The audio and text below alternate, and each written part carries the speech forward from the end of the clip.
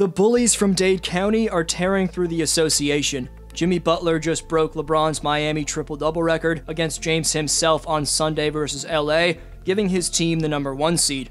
While K-Lau is still out, Jimmy and Bam, having played in the last 4 games together, bodes well for Coach Spo's squad building up a playoff rhythm in the early second half of 2021-22. Versus LA, Caleb Martin received 23 minutes, scored 15 crucial points, and had a massive steal to close it out down the stretch. Bam Adbeayo had 14 and 8 on 6 for 10 shooting, while his backup Dwayne Dedmon got an extremely limited 8 minutes. The old school center's 9 points ended up being valuable ones, given the scrappy Lakers fought hard down the stretch. This video gives you an in-depth breakdown of the reasons for why the Miami Heat have gone on a tear and are officially on top of the Eastern Conference. Right quick, only 11.8% of you watching right now are subscribed, so if you haven't already, please subscribe. Also leave a thumbs up, it takes just a few seconds and makes a massive difference. You can follow me on Instagram and Twitter at DFlowHoops and I'll follow you back. Link is in the description for both those platforms. From 2010 to 2014, LeBron's historically dominant tenure with the Miami Heat saw him win 2 titles in 4 straight finals appearances and 2 regular season and finals MVPs. Bron also racked up a solid 9 triple-doubles, which the newest face of the franchise, Jimmy Butler, has already surpassed in only his 3rd year with the organization. On Sunday against the LA Lakers at FTX Arena, by midway through the 4th quarter, Butler had 18 points, 12 dimes, and 10 boards, his 10th triple-double in Miami Heat threads, jumping ahead of Bron for most in franchise history. 2 of the team's biggest offense manufacturers in Kyle Lowry, who's out right now for personal reasons, and Tyler Hero, who's out on health and safety. Those 2 being out has seen Jimmy adjust his game to more of a quarterbacking style. In his last 4 games, Jimmy Dime Dropper has posted 2 triple-doubles. What stood out most to me is that Butler's two-way impact over these last few games has somewhat resembled the player we witnessed carry Miami to the finals back in 2020. He hasn't been too efficient, but Butler starting to find his flow is something fans of other top contenders definitely need to watch out for. Quickly, in terms of Sunday night, the Heat got out to a massive lead and hung on to it for the majority of the outing. As they have for most of the 2021-22 campaign, South Beach couldn't miss from downtown, using their 3-point firepower to inaugurate the upper hand, but the feisty, middle-of-the-pack Lakers, with one of the best players on earth in King James at the head of the snake, were incensed on making things interesting, going on a vicious run down the stretch.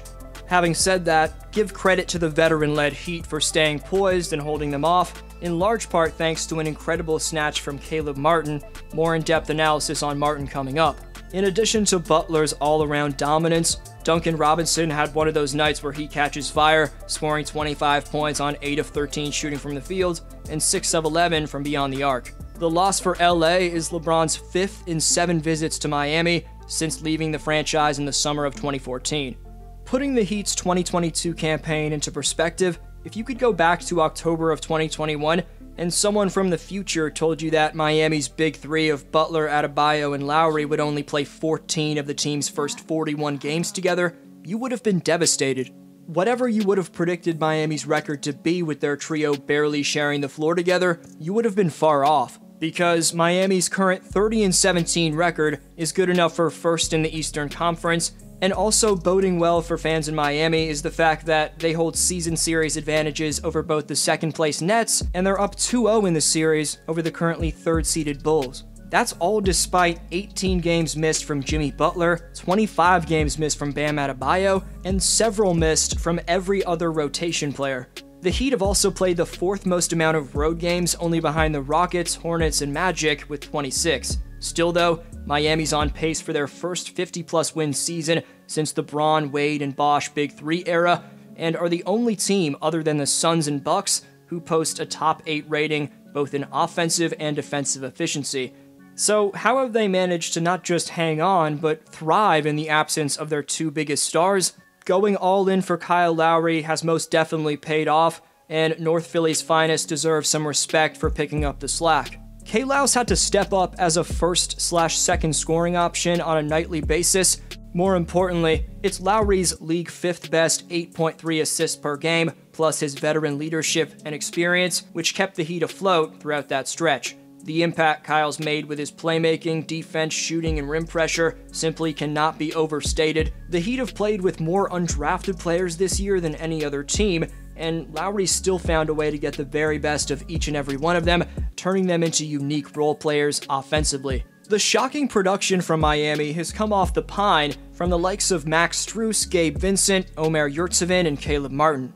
Due to injuries, even Udonis Haslem's been required to step in and play key minutes at various points of the year. As it turned out, Miami's depth, which once seemed like a massive concern, has now turned into one of the team's biggest strengths. Amongst the role players who's most impressed me is the former Charlotte Hornet Caleb Martin. His swift movement and three-point shooting allows Martin to be the perfect cog in Coach Spo's system. With Bam as the point center on this play, handing it off to Strus at the top of the key, watch how Caleb sets the perfect wide down screen before quietly moving back to the right wing, then using fluid footwork to shuffle over to the corner, where Bam, who's gotten it back from the blitz Strus at this point, hits him for a wide open triple. Just brilliant offense. Backup center Dwayne Dedmon has had a lot of internal competition after making his return to the lineup, as the undrafted Turkish 23-year-old center Omer Yurtseven seemed to have passed Dedmon in the rotation. However, Dedmon's re-overtaken Yurtseven in the rotation, with Omer receiving a DNP last game and only 7 minutes an outing prior versus Atlanta. But despite Omer's production, which I talked about in prior videos, it's easy to see why Erik Spoelstra prefers Dedmon over Big Yurt. Dwayne's on-court physicality and energy can get under the skin of his opponents, and Russell Westbrook aggressively pulling the 7-foot, 245-pounder down like he was the last rebound of a meaningless triple-double is the prime example of that. This flagrant foul on Carmelo was uncalled for, but it just goes to show you that Dwayne takes an extreme amount of pride in protecting the paint for Miami. You wouldn't expect it, but the Heat's fairly unknown 8-year pro in Dedmon is currently 6th on the team in plus-minus, even ahead of 2 top Heat players in Tyler Hero and Jimmy Butler. His value can be quantified by a few dominant qualities. For one, Dedmon's a lethal offensive rebounder, which is exemplified on this possession on your screen, where Strus gets loose to find him down low, and after missing a bunny, Dedmon mercilessly sticks with his shot, beasting through 3 Laker defenders, and then finishing with a contested layup over Stanley Johnson. Another trait in the center's game is his ability to elusively slip screens after baiting the defensive player into thinking he's about to make contact. In a pick and roll with Butler, as Melo and THT are slow to switch in this action, Dedmon gets the entire restricted area to himself. Unfortunately, he fumbles the pass, but it's those explosive slips to the basket after faking the screen which are throwing off defenses. Right here, Miami executes that action to perfection. This time, it's Gabe Vincent operating the set. He floats a pass to Dwayne on the roll, who catches and bursts through the lane for a swift finish while being sandwiched by 2 white shirts. Dedmon's just been a beast all year in the short time he's been given per game. While many teams probably would have folded under the adversity that Miami's been forced to deal with, Erik Spoelstra has done a fantastic job managing the rotation and keeping the ear of his locker room. Between the lines, Miami's responded stronger than even the most optimistic of fans could have predicted, and all signs point to brighter days lying ahead. Once Victor Oladipo and Markieff Morris return, the Heat will be one of the deepest teams in the NBA. They'll play the majority of their remaining games at home, and when all else fails, they have the best coach in the game running the show.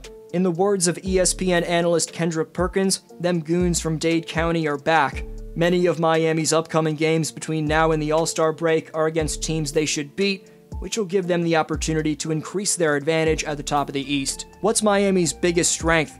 Best answer in the comments down below gets next video shoutout. Top 5 commenters with the most shoutouts by March 21st receive NBA merchandise of their choosing this spring, so leave your take on today's question to compete in Community Speaks. Today's Speaks winner is Rigel Diasporal, who answers with Bismack Biyombo, saying it's very rare for a player on a 10-day contract to be signed for the whole season, and even rarer for them to have such an impact. Thanks for every take. This was D-Flow. I hope you have a great one, and I'll see you next video.